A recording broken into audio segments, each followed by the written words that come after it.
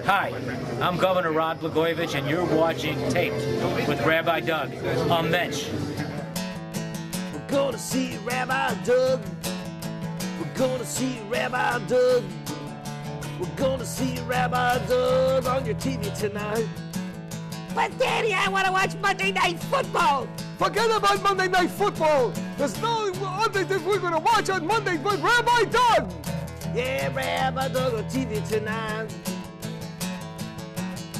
We're going to see Rabbi Doug. Oh, everybody talk about Doug. Shalom and welcome to Taped with Rabbi Doug. Glad you could be with us today. My guest today is National Hockey League goalie Dov Grumet-Morris.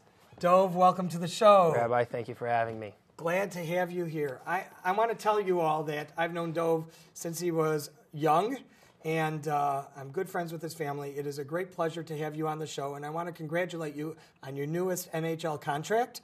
And I want to tell a little bit about you. You are now a member of the Nashville National Hockey League team, and you are going to be now part of the Preditors, on their roster, and we'll see what happens with your career because you have a great career in the past. Tell me, first of all, you're from a hockey family. Every one of your siblings has played hockey, and we'll talk about that a little bit later. But what attracted you to really want to become professional? Well, when I was younger, I really enjoyed playing hockey. Every time I got on the ice, it was a way for me to get away from everything else, no matter what I was doing, whether I had a test the next day, whether my older sister was picking on me. Whenever I was on that ice, there was nothing else that was going on except for that game, and I really enjoyed it. And anytime you have something like that, you feel special and you feel a connection. You want to pursue that, and you want to keep that in your life. Sometimes for people, it's music, whether they play an instrument, whether they sing, whether it's being part of a community, helping out, volunteering at an organization. Whatever it is, you want to keep that in your life, and that's something that I was fortunate enough to have. My parents encouraged it. They fostered my development, and when I was able to go to college and play, I think was when I really started to believe that I could continue on with it after my college years. Now, we just, and Mazel Tov about this, we just celebrated recently your brother Zev's bar mitzvah, and I had the honor of officiating, and you said at the bar mitzvah party to my 4-year-old daughter, you said to her, when I started out going on the ice, because she told you she liked ice skating, you said, I was holding on and falling down and crawling around the skating rink, holding on to the side. How long, how old were you when you started going on ice skates and learning to ice skate? Because she's 4 years old and she's been on once and she wants to go back all the time. She loves it. How did you get a love for ice skating? Because you have to do that first before you play hockey, obviously. Oh, yeah. You got to learn to skate before you can play. I mean, that's the base for the entire sport. But for myself, at least, I grew up when I was very young. I can still remember I was probably 2.5, almost 3 years old, going to my father's just men's league, rec league games, and I'd sit in the stands, and of course I'd have my blanket for my bed wrapped around me because it was very cold in the rink. And I saw the players, and I just thought it looked very cool, and I wanted to skate. So my father started taking me to the open skates, which is just, you go to your local rink, the Stadium or the Evanston ice hockey rink, and you pay $2 and you can learn to skate just around on your own. And I actually have a picture of myself when I was probably about 3.5, maybe 4 years old, with my helmet, gloves, and the elbow pads on, and the shin pads in shoes. And I was at my preschool waiting for my father to pick me up and take me to the ice skating lessons because I wanted to bring all my equipment. I wanted to be ready. I didn't want to lose any possible time on that ice. Unbelievable. Well, I want to thank your press secretary and one of my favorite attorneys, Aviva Grumet-Morris, Aviva, for telling me a little bit of your history, and I'd like to share that with our viewers because you've had an incredible history in hockey, and I want to tell about it now. Dov Grumet-Morris began playing hockey at age 3.5. He decided early on that he wanted to be a goaltender and took up the position at his first team. He played until the age of 9 in the Skokie Youth Organization and then moved on to play for teams in Lake Forest and Park Ridge. By age 13, he was playing for AAA organizations like the Chicago Young Americans and Team Illinois, traveling extensively throughout the Midwest and Canada and playing against the very best hockey players in his age bracket. And I know your parents traveled with you so much. It's just amazing how they're able to do that. After graduating high school, Dov moved to Danville, Illinois to play Junior A hockey for the Danville Wings of the North American Hockey League. While with the Wings, he was recruited to play at several top universities, including Miami of Ohio, the University of Michigan, and Princeton. Ultimately, he chose to finish his amateur career with Harvard University, where he was the starting goalie for 4 years. As a member of the Crimson Hockey Club, Dov backstopped the team to 2 Eastern Collegiate Athletic Conference championships and 4 appearances in the NCAA playoffs. He also broke and now holds 13 individual school records, including but not limited to shutouts in a season, in a career, goals against average for a season, games played in a season, and career in the highest save percentage for an individual season. Dov was recognized for his many achievements on the ice as a second-team All-American, winner of the Walter Brown Memorial Trophy, given annually to the top American-born college hockey player in New England, and a top 10 finalist for the prestigious Hobey Baker Awards, college hockey's equivalent to the Heisman Trophy. Additionally, Dov was recognized for his work off the ice as well, becoming an academic All-American in 2005. In 2002, after his freshman year, Dov was drafted in the 5th-round National Hockey League draft by the Philadelphia Flyers. Following his graduation from Harvard, he signed his first professional contract with the San Antonio Rampage and played the season with their minor league team, the Laredo Bucks, winning the league championship in his first year of professional hockey.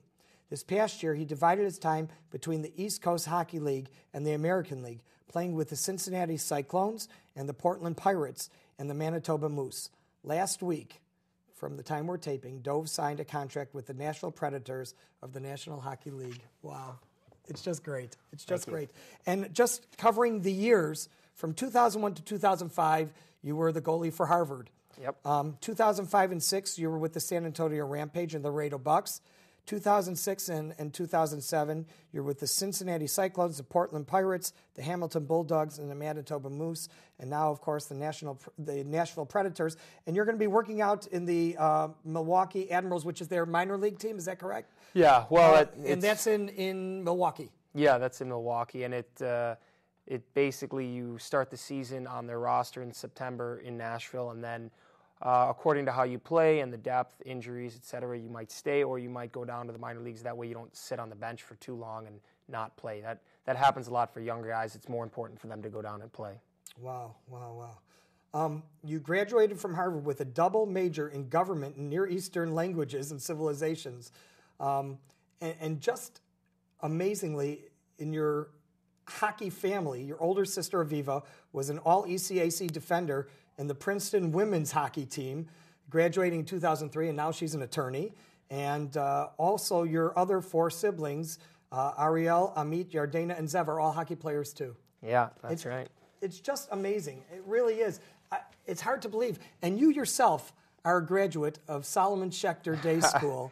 You have an extensive, traditional family, Jewish background, and I know you're very traditionally observant yourself. Do you find that going into professional hockey, I know that it's sort of compromised a little bit of the synagogue and religious practices being a professional hockey player, but do you think it's compromised any of your religious, personal, feelings, saying, I really shouldn't be doing this, or I'm not comfortable with this? Has that ever come into play, or do you think that the enthusiasm and the love for what you're doing kind of all melds in with how you want to be?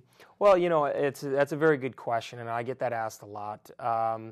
And one of the things is that actually I think that playing professional athletics, being one of the only Jews that are either on a team or maybe one of 2, or definitely maybe one of only a few in the league, helps to solidify my position as a Jew, in the sense that I really have to turn to myself and figure out what is important to me and retain the values and the traditions that I've practiced my entire life. And it becomes even more important and more apparent, and I tend to appreciate more the things that I had when I was younger, having Shabbos with my family every night, because the schedule was never conflicting. I mean, Shabbos was Friday nights. Friday nights were Friday nights. And it seems that in today's, not just society, but just today in general, we have so many things going on that we tend to overlook things like that. Having Shabbos dinner, having time to just spend with the family where everyone sits down at the dinner table together, especially in a large family like mine with 8 people.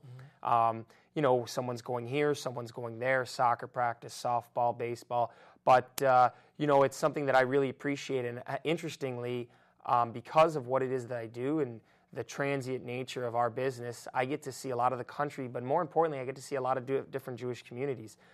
Just in the last 2 years, I've had high holidays, Passover dinners in Omaha, Nebraska, Hamilton, Ontario, Laredo, Texas, San Antonio, Boston, Chicago, and the list goes on. And so you really get a feel for the different communities, the different traditions, and you also understand that you, as being someone who's Jewish, you are part of a greater community no matter where you go, and a home is always open to you.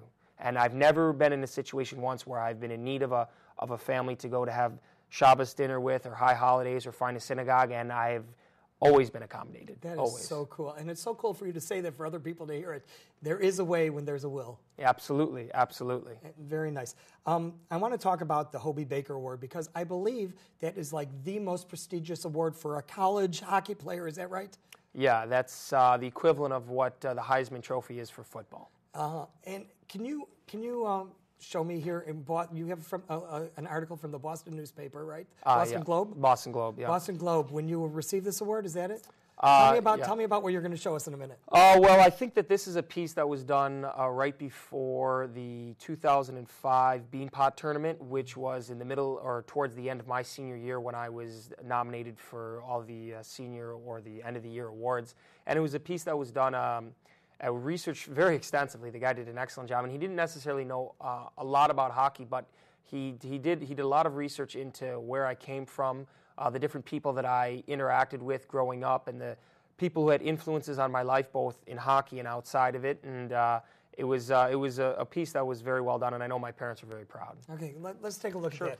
This is permaplaqued, so it's permanently on here, and let's hold this up together so that Alan on the camera there can get a little bit closer view of it. And we'll try and get some glare off of it. And it says the Boston Globe, a quick study at Harvard, and there he is, Dov Grumet-Morris, not only a picture of his face, but in the goal there, number 30. And just amazing. It's a beautiful, beautiful article. And I remember when it came out that your parents emailed it to me, and how amazing it was. And there he is. You see him up close there.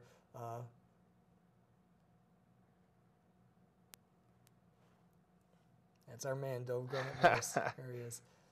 I'm sure. Are you? I know. I used to teach at Salvin Schechter at one time too. You must. It's such a close-knit Jewish community, especially because you're in school from elementary school through junior high school, middle school with the same people. Are you still in touch with a lot of those same friends that you grew up with? I am. I've just recently, having returned to the Chicagoland area in the past couple of weeks, I've actually been able to get back together with a bunch of my buddies, and we go out. We try to go out and have maybe dinner on Tuesday night, and we're actually planning a large reunion for a whole bunch of the classes coming up in the next couple of weeks. So we do our best to stay in touch. It's a wonderful thing. So tell me now, what is the difference with the contract that you've just signed with Nashville compared to the contract you were on in the past? Where did that one promise or lead you to compared to where this one is leading you to? Well, there's two different aspects to any kind of contract in terms of professional hockey. One is opportunity and one is financial. So there's the financial aspect, which is pretty straightforward. The better the contract, the more money you get, guaranteed. And that's always helpful in order to allow you to do the things that you want to do both in hockey and outside of hockey, such as travel, spend time with your family, bring people in during the season to see you. And because it can be lonely living on your own for 9 months at a time and not really having, say, an off weekend to go to travel. And the other part of it is the opportunity to move up. And that's kind of where your question leads, in the sense that in the previous contracts, they've been strictly minor league, specifically American League contracts. And those allow for you to play in the American League, which is the AAA, and the East Coast League, which is AA. And I played in both those leagues previously. And they're developmental leagues. They're for younger guys, for people right out of college. They're trying to work their way up. They need game experience, very similar to baseball in the sense that it takes a while. You need many games played in order to gain that experience.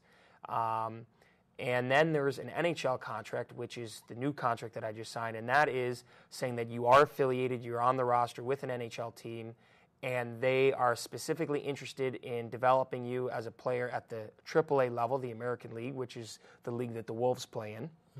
And they want to move you up into the National Hockey League at some point, whether it be in days, weeks, months, or years, in order to have you a part of the major league club, if you will. Okay, now let me just take a scenario.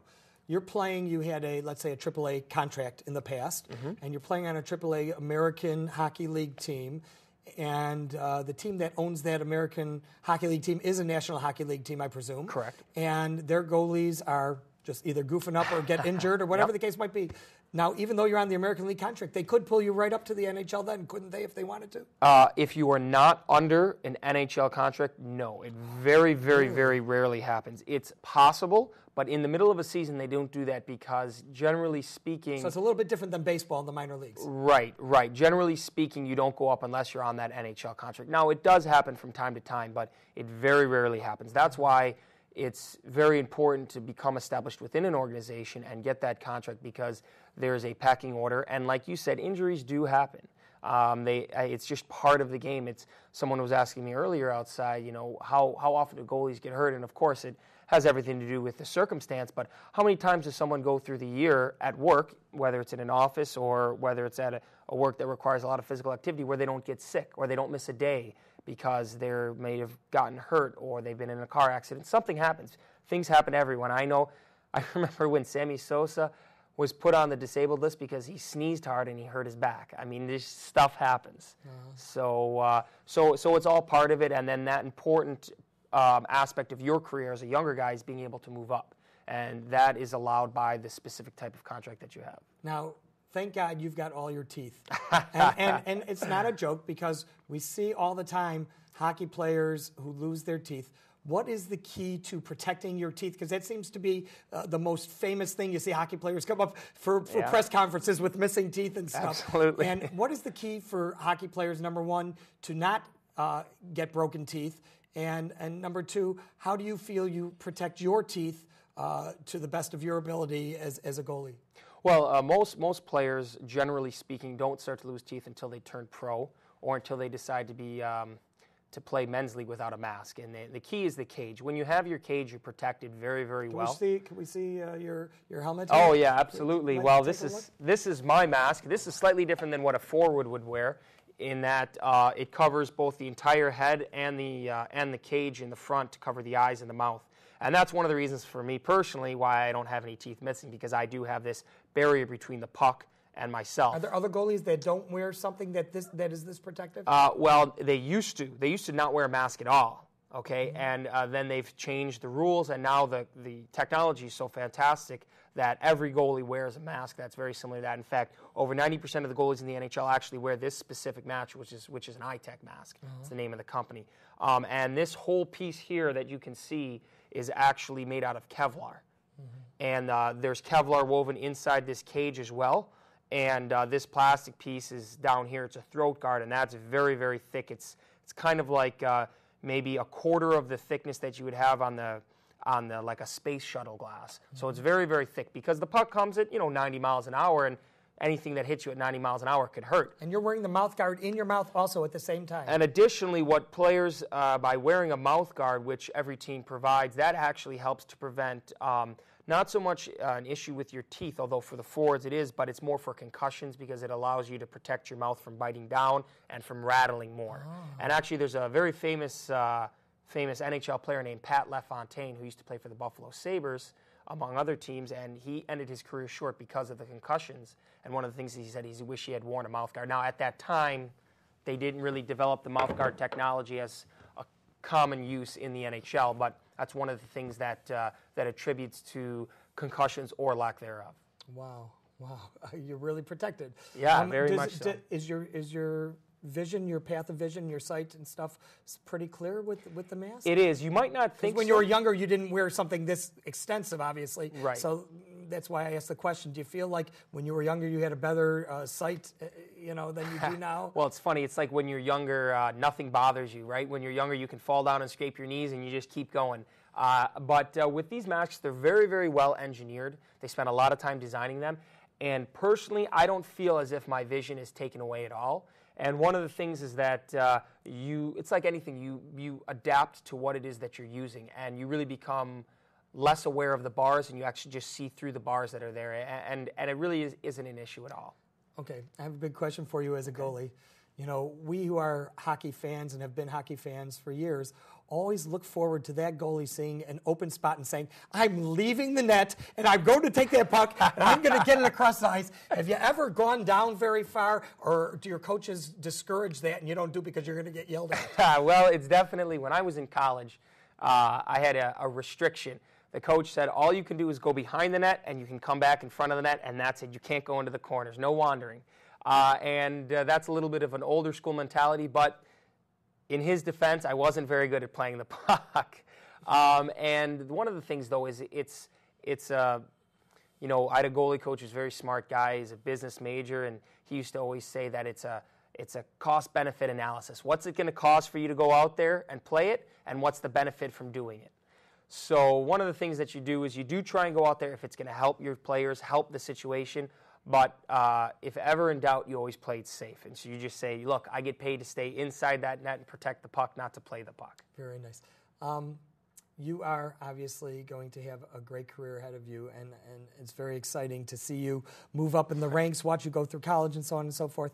Is there someone, just one person, and you don't even have to name them if you do, is there someone who you think along the way who coached you, or whoever that person was, that was like the biggest influence on you? I want to give them credit right now. If there was one, there may have been many, and you may say, no, there wasn't one. But is there one person that really taught you the most and led you on the path the farthest? Well, there's definitely several. I mean, any professional athlete who gets anywhere in their career, it's never alone. Despite what they might think or despite what they might say, no one has ever made it 100% based on everything that they've done, where they've never had any luck or anyone help them along the way.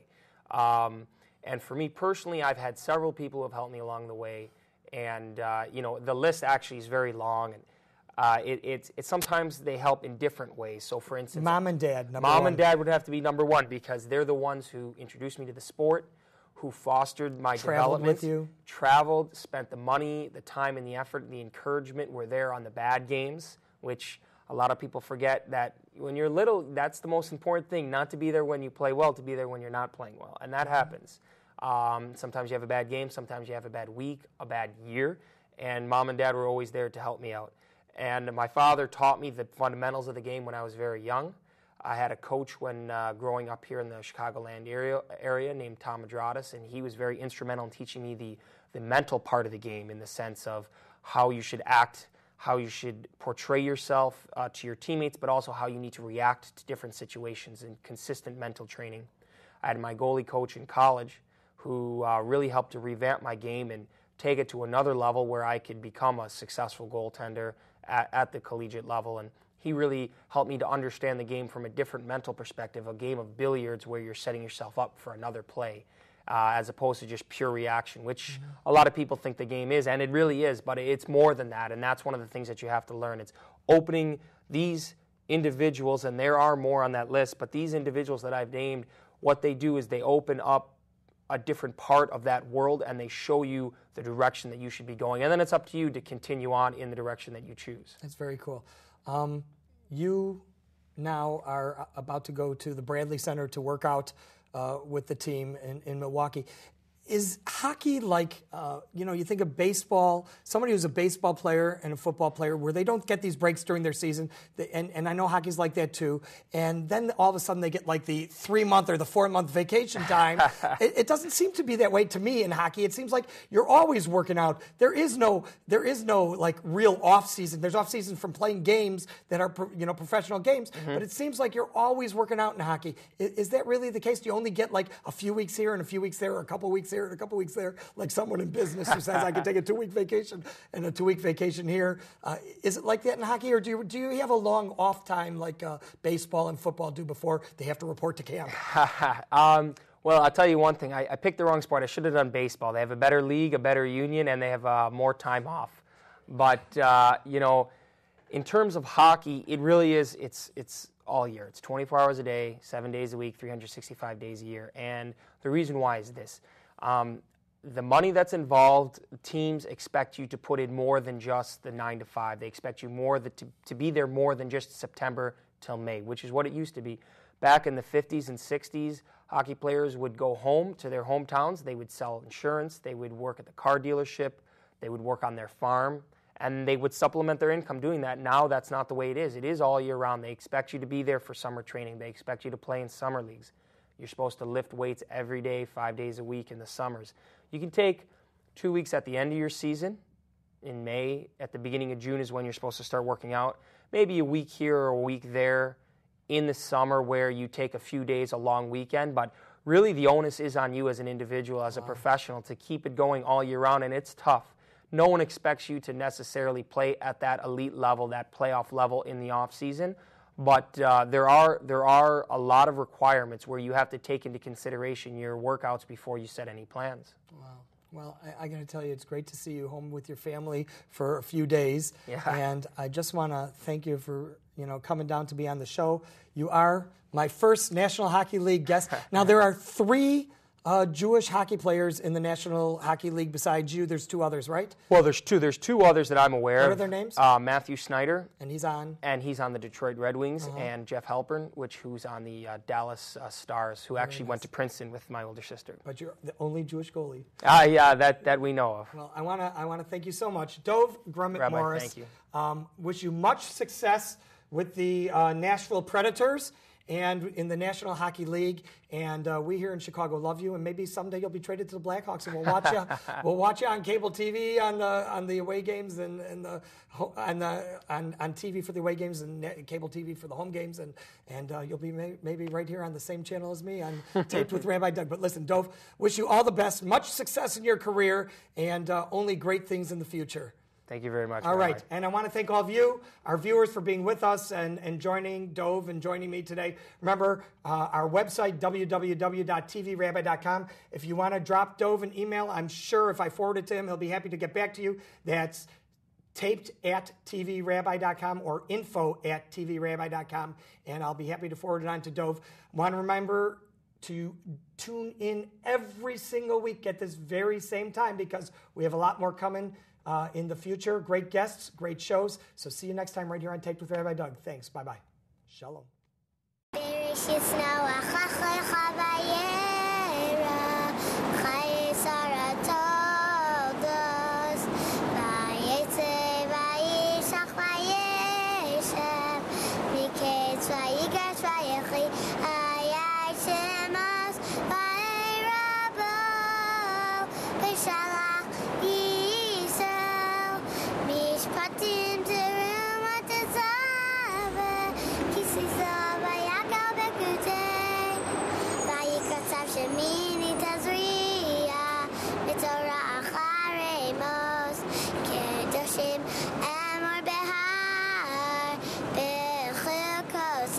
Ay, ay, ba, me barna sabe.